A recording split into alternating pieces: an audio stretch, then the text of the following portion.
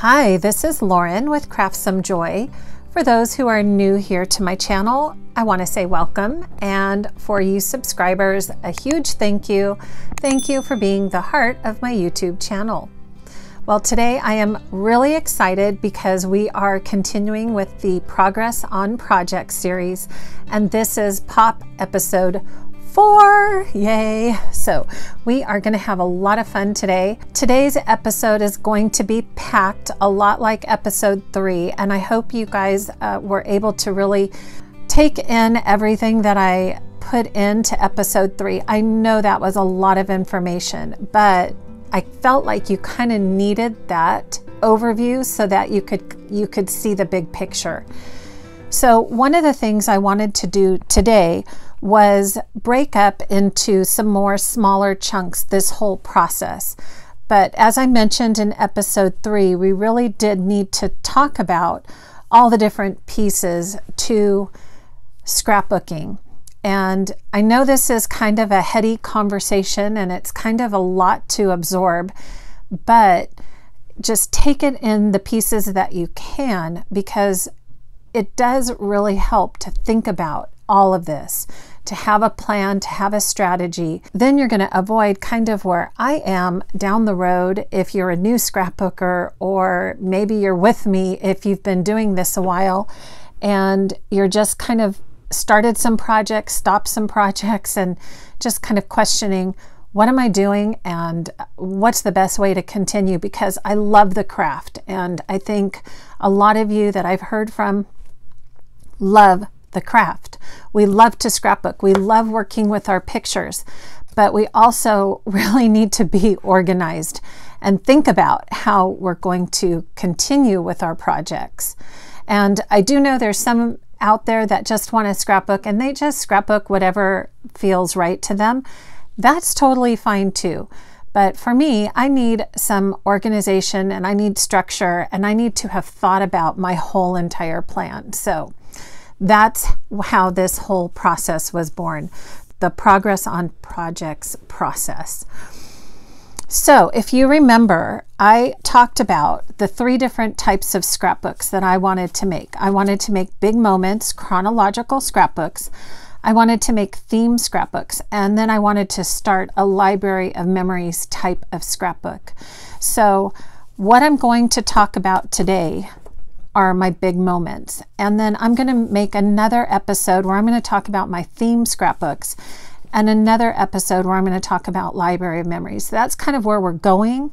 But today, I don't want to give it all to you right now because it's going to be too much. So today, what I want to do is really dig into big moments and give you some good information on how to think about this. And so then you get to do a couple things. You get to decide whether this is a type of scrapbook that you want to have on your bookshelf in your home, whether you want to continue chronological scrapbooking, whether the big moments idea sounds right for you. And you know, all of these things can be modified to meet your needs and your wants for what you want to do. And then if you do want to do this, then you can follow along the process that I'm going to go through to kind of show you how this is working. And we'll do the same for the theme albums and the library of memories. But as I mentioned, we're going to start with big moments. Okay, so how do we start? Well, if you remember, we have our Pop Planner. And so in the Pop Planner, what I want you to first do is take a look at the tab called Album Tracker. And if you have filled out this tracker, it might look something like this. This is my vacation album tracker where I started putting down all the vacation albums I wanted to do and some of the other album projects. But I also have my family tracker. So this is the one where I needed to start because this is really my chronological scrapbooks. These are my family chronological albums. And so I just kind of wanted to take a minute and show you how I'm thinking about my big moments scrapbooking while looking at this tracker. So as I look at this tracker, I can see that I have a lot of albums that are not started or in process. And especially in these first years, I don't have a whole lot completed. So these are albums that I know I can go back and look at as big moments. And then I went and I did get some albums completed, and then I have some that are in process and some that I need to start. And then I did a whole run of albums that are completed. And then if you get down here, I have 2008 and 2009, which are not started. And so for me, for my big moments, I decided this is where I'm going to start. You can start anywhere you have gaps in your timeline. But for me, this was just kind of a logically good place to start right here with 2008 and 2009, since I hadn't gotten any of those photos off my computer and sorted and organized and into albums. Okay, so from my album tracker then, I know 2008, 2009, 2010, they're all not started, or some are in process. So really, if you look at this album tracker, I need a lot of work from 2008 on, and then I need to go back and look at some of these other gaps in my timeline. Okay, so that's the album tracker overview. Now what I want to do is flip over to big moments, and for me, I went through the list and kind of thought about what were my big moments for a particular year. And if you remember, we also have a big moment tracker that goes behind this little kind of title page for the big moments. So we have the big moments. Scrapbooking kind of gives you some ideas of what big moments could be, and then you can write your own.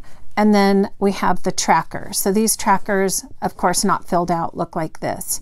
So what I did was I thought, okay, I need to start at 2008, and I want to print a tracker for each year, because as I go through and look at my digital photos, I want to take notes.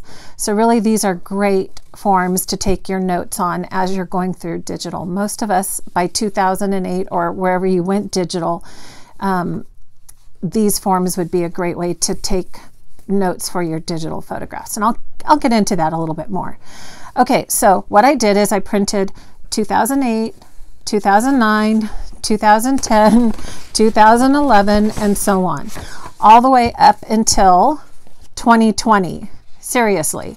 So I have a whole stack of these trackers that now I know I need to get my photos sorted and printed for all of these years, because all of these are going to go into my big moment scrapbook chronological albums. Okay, I'm going to come back to this in just a minute, but another thing that I wanted to mention before I kind of go into big moments a little deeper is the project tracker form again. And I have added yet another layer to this form, to the project tracker form. And what I decided is that as I was kind of going through this process, I was realizing that I also, being a planner, I wanted to see what albums I needed and what albums I had and what I could use where. And so I decided that this was a great form for color coding, because I also love color. And if you remember in the last episode, this is going back to the project tracker. This is not the timeline tracker, this is the project tracker. And there are a lot of different ways to use this form. You can use the grid either horizontally, vertically, however you need to use it. But I did go back and look at this form using the project tracker as a chronological tracker. So I put in the years here from 2000 to 2009. And then what I did in these columns is I thought, okay, for the year 2000, what are the books, the albums that I need to finish for that year? What are the projects that I was working on for that year? And so I went across for the projects. So in 2000, I did a family book. Ellen was in her growing years book, and Adam was in his first year book. So on this tracker, what I decided to do was go ahead and write everything down that I could according to that year and the projects that I was doing or had already finished. So in 2000, I had a family book. I had 1 volume, and my albums are green for my family books. And that album is completed. And so I have a C with a circle around it. It's a family book, and it's 1 green album. Ellen is in her growing years. Her albums are pink, and so I do have an entire album for the year 2000 for her, and it's already complete. And Adam was in his first year. His books are a navy blue, and so navy blue is here, and his book is complete. So that's my year 2000. In 2001, again, that's when that explosion happened, if you remember, and I actually ended up making 2 volumes of family books. Those are both complete, but I put 2 green dots here so that I just kind of had a visual representation of what my bookshelf looks like. I have 2 green albums for the year 2001. Ellen still had, she's in her growing years, and she still had a whole volume of pink, and that one's completed. And Adam, his is in the growing years, and that one's in process. So now, as I'm looking at this, I may want to try to squeeze some of these years into Adam's blue album. But as I do this, these are in process, so they're not complete. So as I'm putting that in, I may have to add another blue album, or I may not. It just depends, but I can always add that little dot in if I need to. So going back to the year 2002, again, I had 2 green albums for 2002. Those are in process. All the photos are in, but I need to do my journaling and finishing touches. And then Ellen switched from her growing up yearbook. This was her first year of kindergarten. And if you remember the trackers that I talked about in my last episode, this is what you can pull out and reference back as to what year they were in what grade. Okay, so depending on where they were, you can see what birthday and where they were in school in different in their keeping track of tracker. So everything that you do is always a great reference that you want to keep it on hand so that you can kind of keep referring back as you're looking at your projects. So then in 2002, I have my 2 green family albums, and then Ellen moved to red for her school books. All my kids have red for their school books. So in Ellen's first school book, she has kindergarten, first, and second. And then in her next book, this is 3rd grade, 4th grade, and 5th grade. Now 5th grade does kind of go into 2008, but I'm just kind of leaving it here in this square. And those are still in process and not started. So I do know that all 3 of these years I'm going to try to fit into 1 album. So I have 1 red circle here. And if you remember, what I've mentioned before is that after the school books, once she started middle school, so this is actually 6th grade is when she, in 2008, she started 6th grade. This is going into her All About book. So this is going to be All About Ellen, and it's going to start in 2008, and it's going to go back to a pink color. And then depending on how many years I can get into that pink book, then on the next project tracker timeline, I will go ahead and put another pink dot when I start her 2nd volume for her All About book. Okay, so that's kind of how I have this visually represented. And so if I wanted to add in Audrey here, I would add in 2001 is when I have Audrey, and she would have her baby book, and then she would start her 1st year. Okay, and Audrey's books are purple, and so I would just make a purple circle right there. So that would start her first purple, and then her next one would be Audrey growing. And actually, I do have her 1st year. That one's complete. And then her growing up is in process. And so that would be one. I know I already know that book is full, so that's one circle. And then this is another book. So you can already see how I'm looking and seeing visually represented by my little color dots all the different albums that I have. So this is really a nice way to plan, because what you can see here just by your dots is how many albums you're going to need, or how many albums you may already have. So it's just a nice representation of that. Now I also just kind of want to show you how I've done that for travel albums and for some different theme albums. So this was something that kind of actually led me to think about how to visually represent my albums somewhere on these trackers, is that I needed to figure out where to put what albums. And so I love the Creative Memories albums, and sometimes they come out with limited edition albums, but I don't always want to just jump and buy that limited edition unless I've thought about what I want to use it for.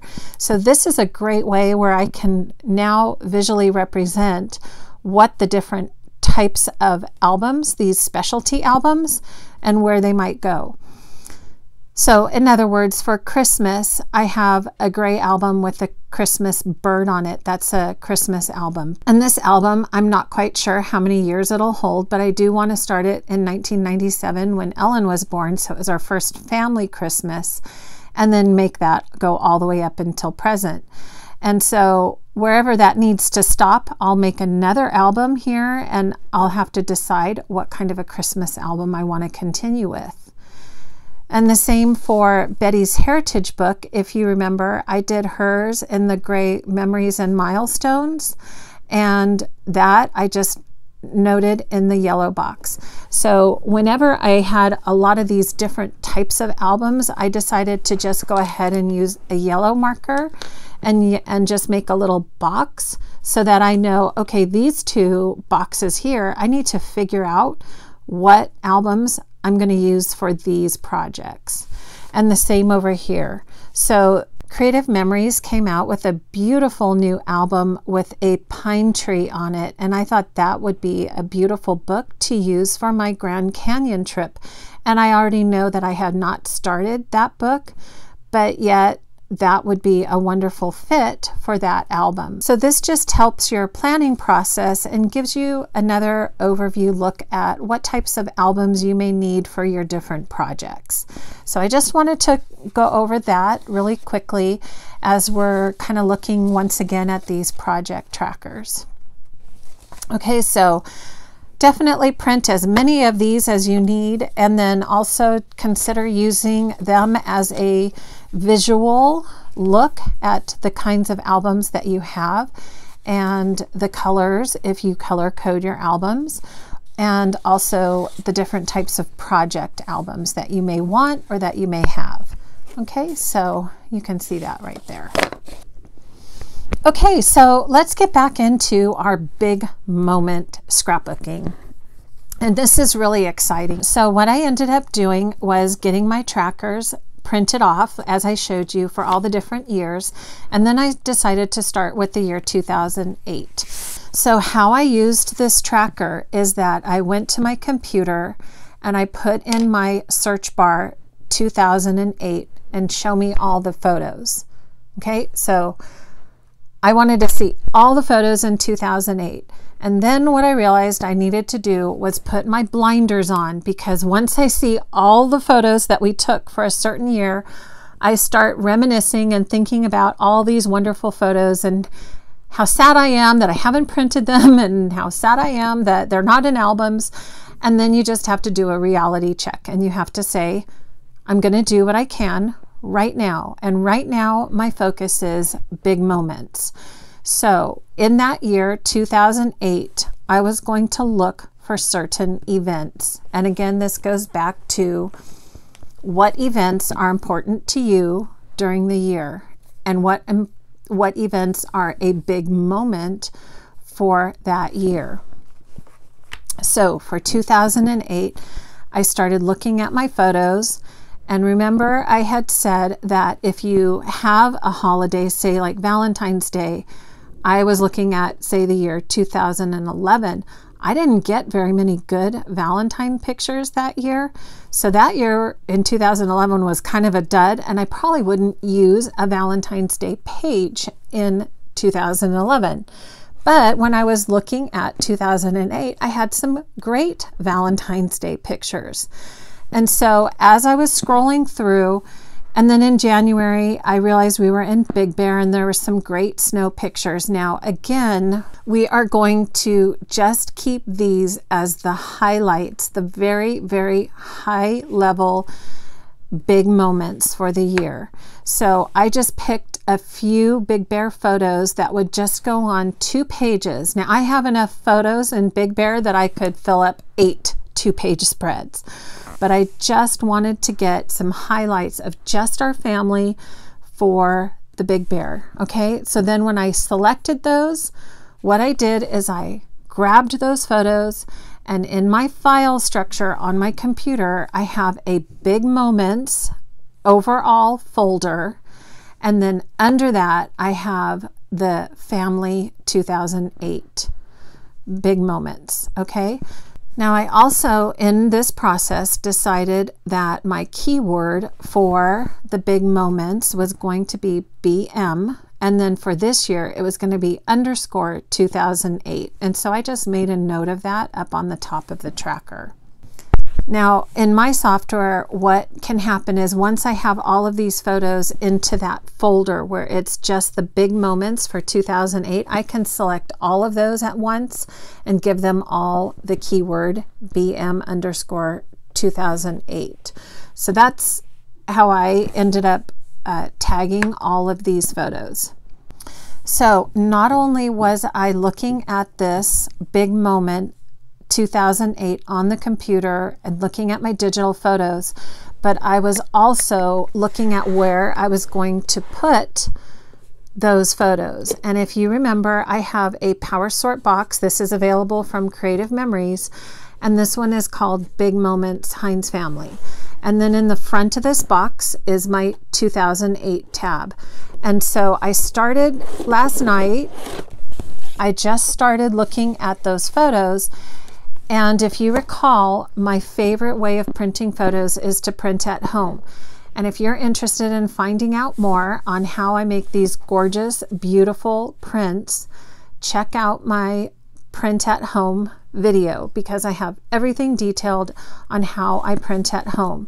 And I love it because I go through and I selected my Big Bear photos from January, and then I went ahead and picked them, I put them in the folder, and I printed them. And so I have these photos ready to go on my pages, my very first pages for the year 2008. So if you can see, these are just beautiful, beautiful quality photos. This is the Ultra Pro Luster paper from Red River Paper. And you can see we had just such a fun time up in Big Bear that I just needed to put that in my Big Moments album. Okay, so I had my stack of photo folders ready to go for the year 2008, and then I just, as I selected my pictures, I would send them to the printer, and then once I had those photos printed, I would make a check that I printed those photos. Now, if you do use an online service or you still have someone local who can print for you, you can do the same thing. You can send the whole batch to them, and then you get to just check off all of the ones that you've already printed. But this was good for me because as I was printing at home, I was checking off the ones I was doing. So then as I went through, and I see here, like the next event was Valentine's Day, you can see in my little pod for my power sort box, I have Valentine's as in the next folder, then I have Adam's birthday, and then I have Easter, and Ellen's birthday, Mother's Day, and so on. So I have all of my big moments set up in one little pod for the year. Now, this is exciting because a few things happen when you look at your tracker. You get to see how many pages are actually going to be in that album. Now, I don't know about you, but a typical family chronological album, when I would put every photo in there, if I was really trying hard, I would end up with 45 pages for 1 year. And that was cutting things down. And as I showed you in my project tracker, sometimes I ended up with 2 volumes. So now that I'm focusing just on the big moments, I can look at this tracker and go, look at this. I have 1, 2, 3, 4, 5, 6, 7, 8, 9, 10, 11, 12, 13, 14, 15, 16, 17, 18 pages. 18 pages that will cover the entire year. And this is kind of a little heavier of a year than some of the other years, because we did have Big Bear in here, and we had and then we had Ellen's 5th grade promotion, and so I felt like I wanted a couple pictures of that. And then we did Legoland at the end of the year. And so that's what I'm saying, is that sometimes you just use this and you go, as you're scrolling through your digital photos, you say, what's important to me? What's important that was a big moment for that year? So it does give you kind of this big overview, which is really nice. And then you can do some planning. So if I'm going to look again at my project tracker for 2008, now I know this album will only have about 18 pages at the most. And I might even pare that down once I get all of my pictures printed. And then so I know I can easily get 15 to 18 pages of 2008 and probably about the same of 2009. And a typical creative memory album maxes out at about 45 pages. So depending on where the next couple of years are, I can at least do 2008, 2009 together. Or if I feel like I can get 2010 in there, I can put that into the same album. So this is just a great way to see everything all at a glance, what your album's going to look like. Okay, so I hope that's making sense. And these are some great 4th of July pictures that I just pulled out of my printer. So now these are going to go in my photo storage box into my little 4th of July tab, my little 4th of July photo folder. Okay, so those are going to pop right in there. Now, what is also exciting is that I can make all these photo folders, and I can have hundreds of these photo folders. But what I can also do is go ahead and use them just like they are here and sort them through. And then I'm going to show you another tool that we have that has been used by Creative Memories customers and consultants for a long time. And I've used this tool for a very long time myself. And it's called Power Layouts. And so one thing that you can do, the next step, if you wanted to really see what your album's going to look like, is that you can take these photos and then put them in the Power Layout box. Now, what happens then is that you have all these folders that you can just change the date from 2008 to 2009, and then you're ready to go right away into the next year and just print your photos, select your photos, edit them, and then print them, and you're set. Okay, so let me just slide 4th of July back in there. If you remember, I have my Creative Memories Power Sort box, and this just goes right in the front in the little pod. Okay, so my goal is really to work on each year and then get these into a Power Layout box and then right into an album as soon as I can, so that then when I get 2009 pictures in here, 2010, so I'm going to just keep working through this process and emptying my photos as I go. So as I mentioned, this has been around for quite a while. In fact, my boxes, I think, are probably a good 15 to 20 years old. So what I decided to do, I had these labeled with different projects, and what I was realizing is those projects were just sitting there on my shelves because, again, I felt like I just didn't have that direction, that structure that I needed in order to continue with my projects.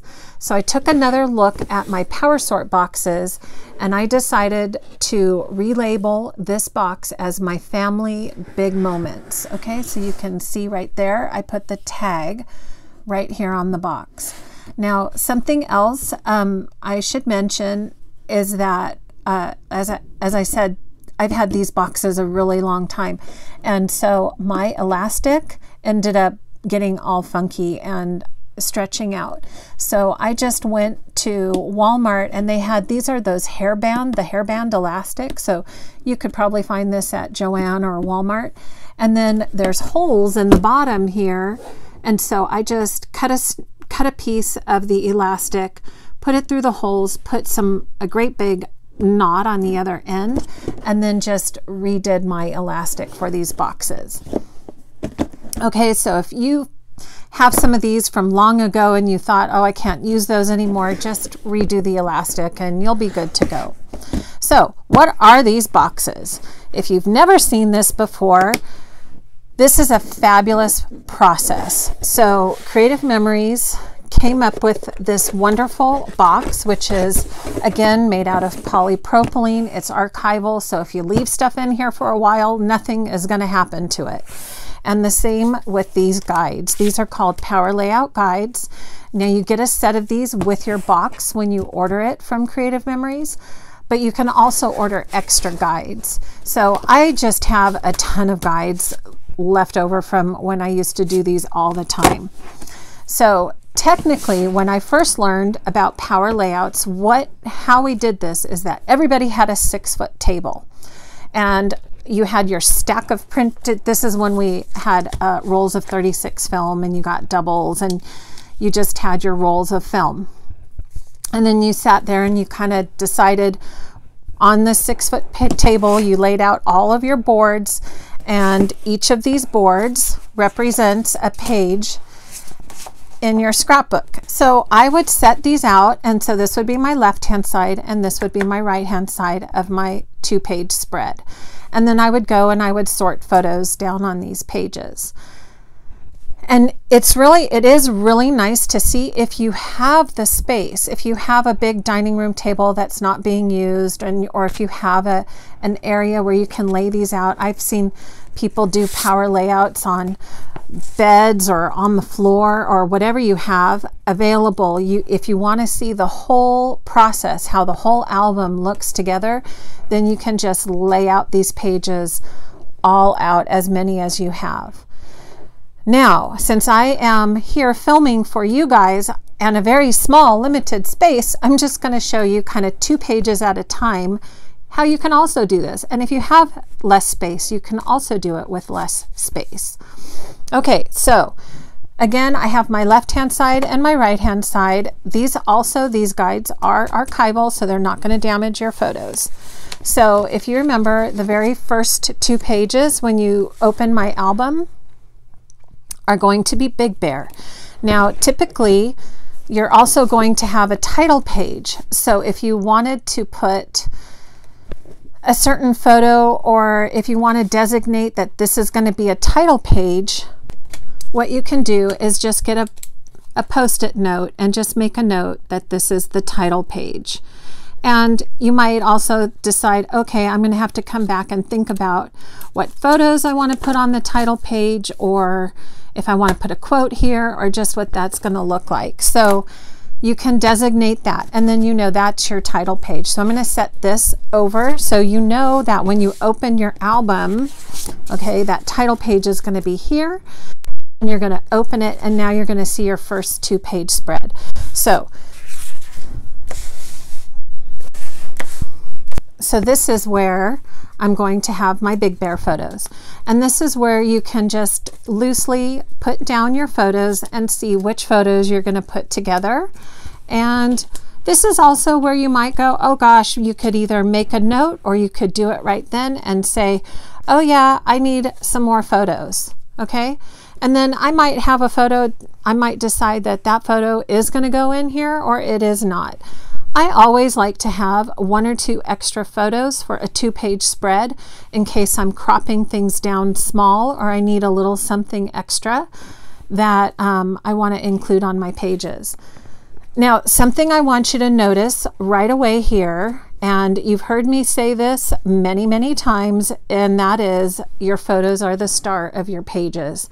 And you bet I am going to get all of these photos on my 2-page spread, because even if I have to use a peekaboo pocket, I am going to layer those and get all of these photos on my 2-page spread, because the photos are the important part of your album. And if I need to put these 2 photos in a peekaboo pocket, and then now I have a space here to journal. So another thing you can do in this process is also include the materials that you may want to use on these pages.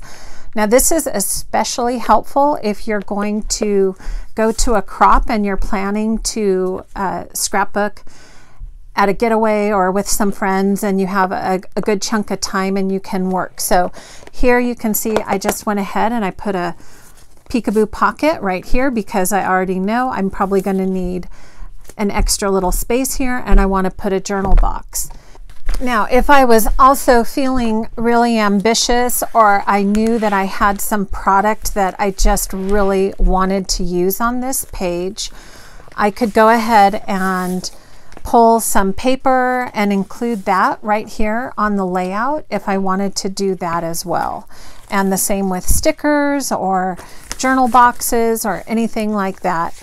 I could go ahead and put these down right with my pictures so that I know, okay, I've already decided. Now, another thing sometimes I would like to do is make a note. So this is the Glacier pack.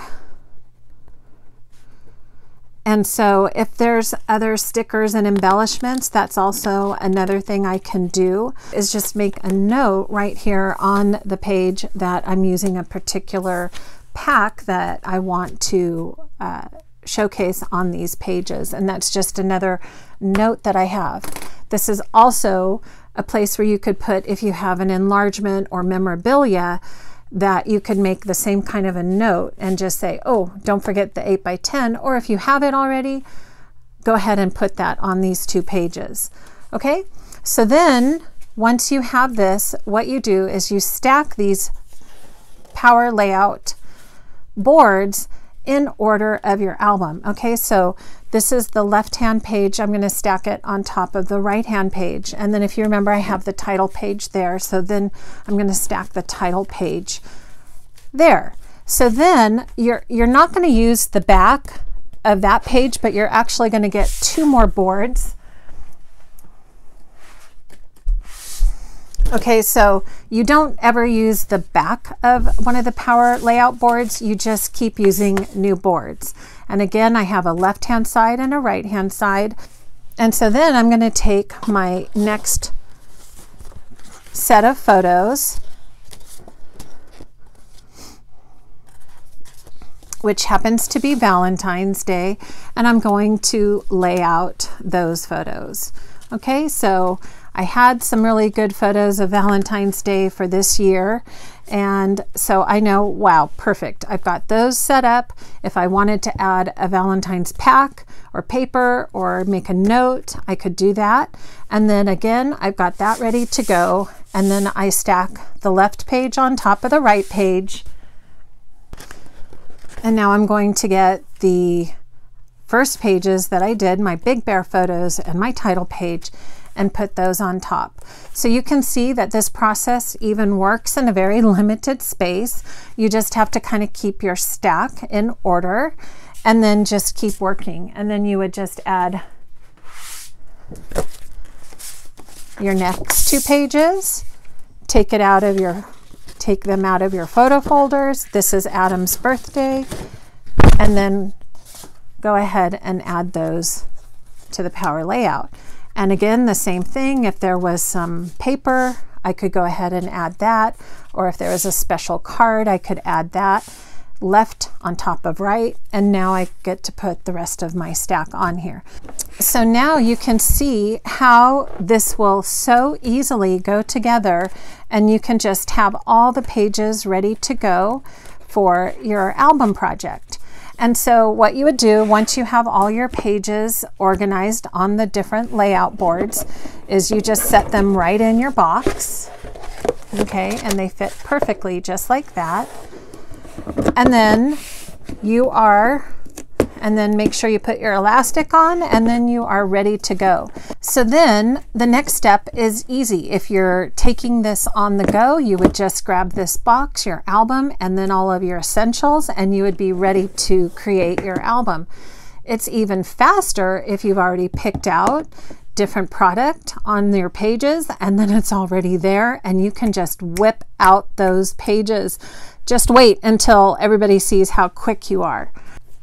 Okay, now that I have everything organized in the Power Layout box and I've got my album, the next thing I would do is just open it up. And if you remember, we had the first page was going to be the title page. And then I have this open, and what do is I pull out my first 2 pages for my scrapbook, and I'm ready to go. So you can see just how easy that would work. And you just slide those on there. And then you're ready to work on your first 2-page spread. Okay, so I wanted to show you this option. I don't know that there's a lot of information out there on how to do it, so I did want to just show that to you as an option that you can use in order to organize your album. Now, you also have the option of just working straight out of your photo folders. That is entirely your choice. One of the reasons I wanted to mention the Power Layout box at this point, though, is because I kind of see the Power Layouts helping in certain projects, especially if you have a lot of memorabilia that you're working with and you're not quite sure where that's going to kind of fit into your album. It's really nice to go ahead and lay your photos out and then decide where all that memorabilia is going to go. So again, something to consider, the Power Layout box when you are putting together your albums. Okay, so I hope that was helpful to understand a little bit more about how I am going to approach my Big Moment chronological scrapbooking. And my goal is to just keep working on each one of these Big Moment trackers until I have all of my pictures selected, edited, and printed and ready to go in my Power Sort box, in photo folders, and also in my Power Layout box. Then I know I can just make a lot of progress on these chronological scrapbooks. And that would be my next step, is really just to get into the fun part of getting those photos into the albums.